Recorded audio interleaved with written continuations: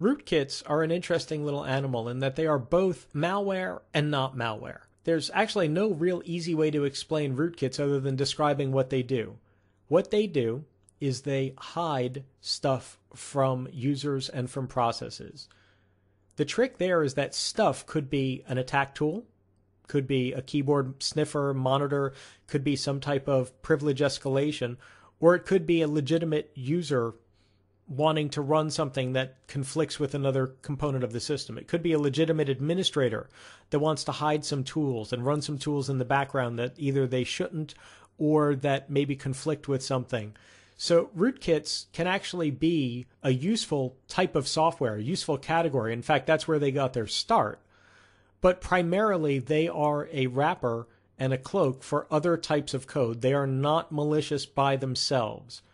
But there are a lot of malware scanners, a lot of processes, a lot of intermediate devices that flag rootkit signatures as malware immediately.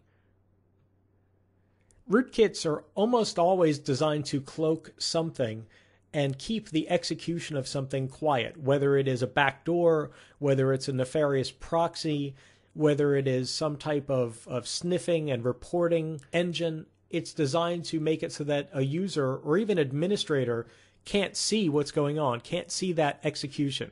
They maybe can footprint that something's using a little bit of memory, sometimes not even that.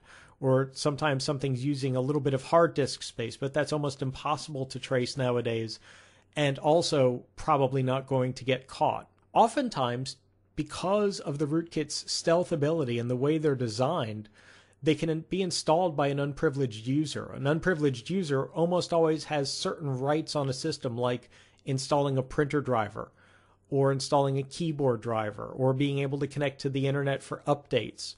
All of those kinds of things could potentially allow a rootkit to get in. And when a rootkit gets into a system, it compromises the system in such a deep and insidious and transparent way that it's nearly impossible to get that thing back out unless you nuke it from orbit, literally just wipe and reload the system. And even still, in some cases, rootkits can persist across reinstalls and wipe and reloads. It really depends on the rootkit itself. But they are designed almost universally to not be removable within the context of the system. So booting up Windows and running a malware scanner, if a rootkit's been installed, the scanner is probably going to get fooled by the rootkit. No, there's no rootkit here. Kind of a Jedi mind trick thing. And the rootkit doesn't get detected. Continues to protect what it's protecting. It's that cloak technology. These are really elegant and really difficult to get rid of. Much easier to defend against from the defender side. As an attacker, these are awesome to get installed because they make sure that you will be able to get back in. Remember, however, that you actually may have trouble getting it back off the system, so you have to stay within scope and boundaries. If part of your scope is not do anything that cannot be undone simply and easily, you may want to take a close look at which rootkits you're selecting and which you're not. Just like with other types of malware that you'll learn about in the malware video, rootkits are all about packaging something up, delivering it, and hiding it. And typically speaking, I buy rootkits. When I need to conduct this type of attack, I'm going to look for a rootkit author who's actually designing their rootkit so that they're not detected by current malware scanners, that they hide within the target systems that I'm looking to infect, and do not cause system instability. Because of the deep infection level and the deep level at which they have to penetrate the operating system to cloak, these things can be extremely unstable. They can blue screen a Windows box. They can hard hang virtually any system in the world if they're not written really, really carefully. So as an attacker, as an ethical hacker, what I'm looking for here is determining what payload I want to run in a very, very quiet, nefarious way, maybe a nefarious proxy or some type of sniffer, and then finding a rootkit packager that can actually bundle that up and run it and infect a system with it. Oftentimes, I will have to deliver it, but that's fine because at this point, I've got a username and password.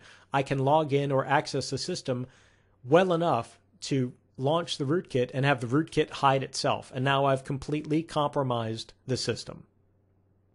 Much like a rootkit, spyware is all about getting the system compromised in a way that I can watch what's going on, whether that's monitoring network activity, monitoring keyboard activity, monitoring screen captures, all that kind of stuff. Spyware has kind of a rough name because it's generally considered something that pops up ads on the internet, ads for buy this prescription illegally, or ads for look at this pornographic site. Those kinds of things are considered spyware because they're pop-ups, or they're trying to get your bank account information, stuff like that. In an ethical hacking scenario, spyware is usually much, much, much more elegant, where it is the software version of what you saw earlier, a keylogger, or it's a VNC client that's transparent, that just transmits the screen captures periodically to the attacker, but doesn't actually take control, doesn't change what's going on the system. This kind of spyware is far harder to detect because in most cases, spyware is only detected by the user visually, and then it gets removed or remediated. It's kind of rare that spyware, when it doesn't set off flags and alarms that are visible and noticeable, it's kind of rare for that to get detected and removed. Notice the process here for spyware is virtually identical to the rootkit process. You've got to have some level of access in order to stealthily install it on the target machine, so you need to compromise the system in some way.